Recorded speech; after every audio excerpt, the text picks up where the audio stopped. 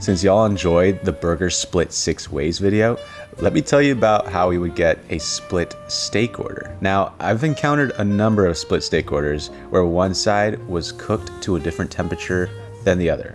It wasn't a huge issue, but it was a bit frustrating to have to deal with those requests. It would be like either a well done side and a mid-well side, or a medium side and a mid-well side, just something weird like that where it was a little bit tedious. Now, this would happen more often than you think. It wasn't a big deal, just a little bit annoying. Now I'm curious, what's your go-to steak temp? Mine's probably rare to mid-rare. If it's Wagyu, I like mid-well. Also, join the Discord link in the description. We're having a lot of fun talking about random stuff on there.